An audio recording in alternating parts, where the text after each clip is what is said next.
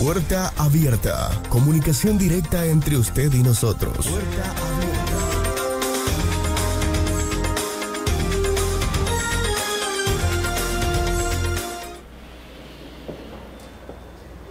Ahora nos encontramos en el primer piso del nuevo mercado central, desde donde funcionará el patio de comidas.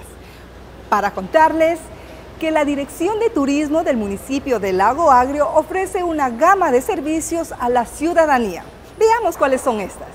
En la avenida Quito y 20 de junio se encuentra una moderna edificación, donde se ubican las oficinas de la Dirección de Turismo del municipio de Lago Agrio. Aquí apreciamos una tienda de joyas y artesanías de la nacionalidad Cofán, que se los desprende a los turistas nacionales y extranjeros a precios cómodos. La directora de Turismo, Loli Sevilla, informa que hoy ya existe una idea positiva en la población de los recursos naturales con los que cuenta Lago Agrio. Hay una presencia y se le mira a Lago Agrio, se está dando ya una imagen, una proyección de que Lago Agrio quiere despuntar, quiere potenciar el turismo. Estamos bendecidos también por lo que es la riqueza de nuestros recursos de flora y de fauna.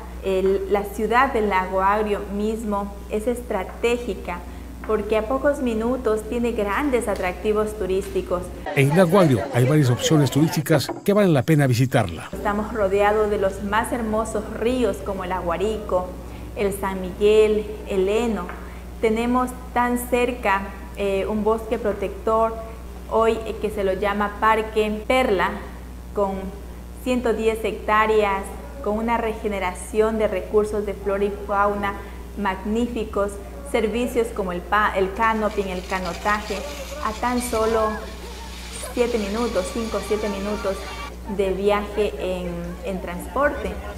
Y lógicamente en la plena ciudad contamos ya con hermosos parques como el recreacional, el parque turístico, el parque Picapiedra, el parque central, el Simón Bolívar. También en este centro de información turística es un punto de cobro de servicios municipales y que la ciudadanía ve con buenos ojos.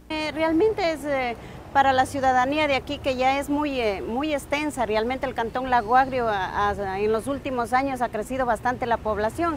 Yo creo que sí está muy bien estas instituciones que se haya incrementado aquí primera vez que vengo acá realmente, y sé que ahorita se puede pagar algunos servicios básicos aquí en esta institución. De esta manera, Nueva Loja inicia una nueva etapa turística que poco a poco atrae a los turistas nacionales y extranjeros.